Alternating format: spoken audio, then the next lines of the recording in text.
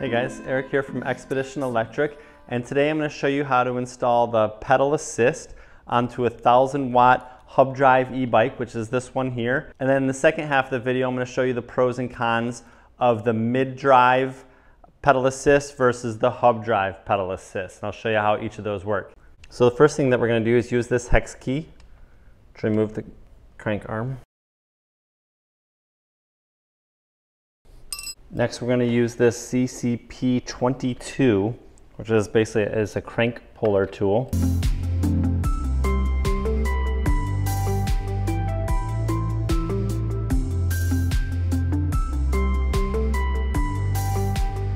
So using this tool requires a bit more force.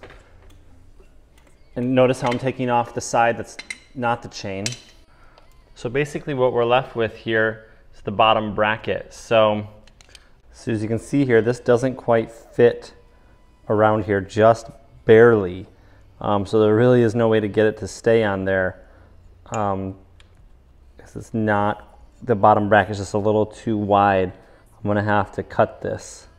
Okay, so I'm gonna clip this metal here to get this to fit around the bottom bracket.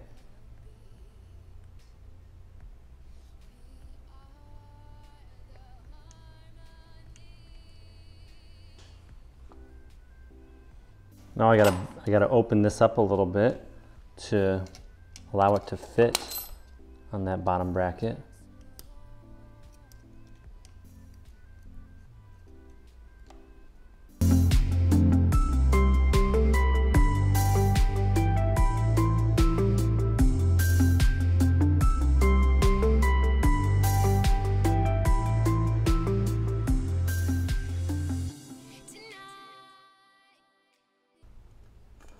It's actually on there pretty snug. It actually fit on there better than I thought it would. It's on there pretty snug. I'm trying to kind of close that metal around. And what I'm going to do is put on some of this Gorilla Max Strength Construction Adhesive to prevent it from moving around. So I'm just going to put a little bit around the edges here. Not even sure if this is necessary, but gonna really hold it in place here.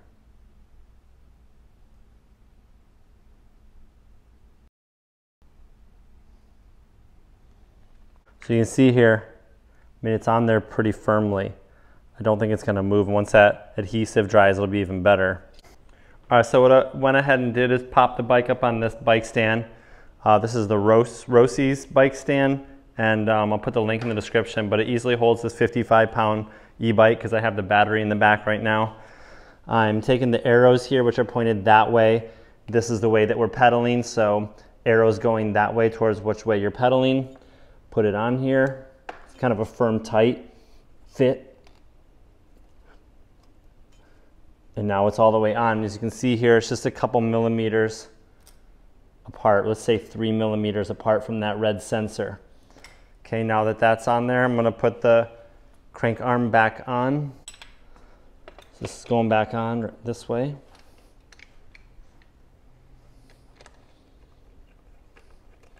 Make sure to really tighten it back up. You don't want this loose. I'll put the hex keys that I got in the description below, because if you're working on this part of the bike, you definitely need, large hex keys to do it.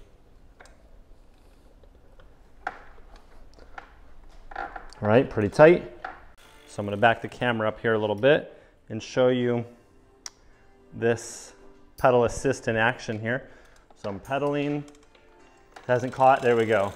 And notice how it goes pretty quick from how I was just pedaling. I was barely pedaling with my hand, like here, and there we go, it catches.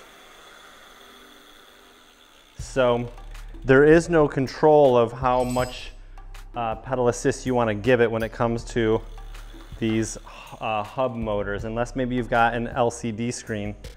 Here's the screen on this kit. It just shows the battery, and this is a kill switch on and off. So there we go, it catches pretty easily. So that's the pedal assist basically in these hub drive bikes, is you give it a little pedal and it just goes, because you can't select I would like to just pedal a little and give it a little pedal assist.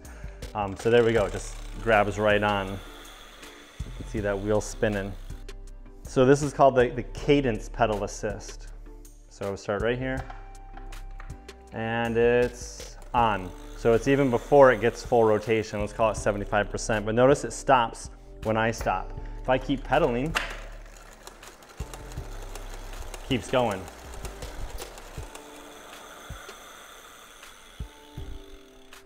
So that's why overall I think that this pedal assist on the hub drive bike is a little bit more aggressive or kind of a jerky feeling when you're riding the bike, because it only goes up to one speed when you start pedaling. There is no speed selection for how quickly you want the motor to kick in. So now I'll show you the mid-drive motor. So now we got the 1000 watt mid-drive Bafang motor, and notice on this display it has different levels of pedal assist that we can cycle through. I have this controller on my left handlebar here, but pedal assist level 0, 1, 2, 3, 4, 5. Now I've noticed that a lot of people have said, well, mine has 9, or you can program 9. I think it's related to which controller you have, and then you can also program them with a programming cable, but I'm not sure if that voids the warranty of your motor. So my 5 levels of pedal assist are great. It allows me to control it at really low speed to ride with pedal assist, and then also at a higher speed. So here's level 1, and this is just much more of a natural feel than the hub drive. So if you're to say which one's better, well, the pedal assist on this bike is better, in my opinion. But there we go. It started up. I believe this is also a cadence sensor built into the motor here, but let me know. I did a bit of research, and that's what I was able to figure out, a built-in. It's that the pedal assist is built into the motor here. There's nothing attached here or here, anywhere. It's built into the motor. And again, this is just level 1. It just sort of naturally picks it up after less than 1 spin, just like the other one, but it's much quicker to pick it up. I would say like half of a spin. So let's see how long it takes it to pick up. It's about 25% of a pedal rotation is when the pedal assist kicks in, versus, let's say, 75% of a pedal rotation on the hub drive. Here it is at the top. And yeah, about maybe 20% of a rotation, maybe 15%. It's kind of tough to tell, but it's much more sensitive. There we go. Probably, let's call that 15 to 20% of a full rotation. But that's on level 1. So here's like level 3. Right? Going to be a bit jerkier, but I've also set it up higher, so I'm hopefully going in a quicker speed than when I set it to 3. It's not going to throw me off or anything. It doesn't give that much torque, at least on this fat tire bike. And then, you know, here's level 5.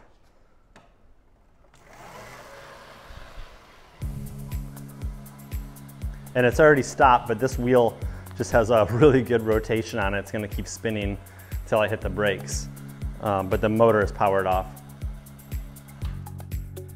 There we go. And notice, you know, if I keep pedaling, it keeps assisting. So it's full assist right now as I'm pedaling this mower, or this motor.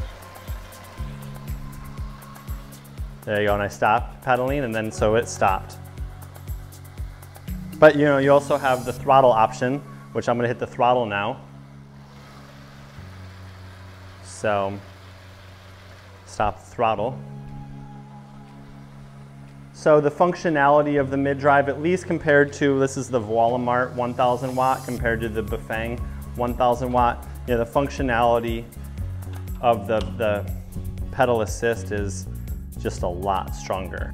Anyway, if you have any questions or comments about different types of pedal assist, I did not show you the torque type of pedal assist because I don't currently own an e-bike that has a torque pedal assist sensor, unless that's a type of pedal assist built into this Bafang motor.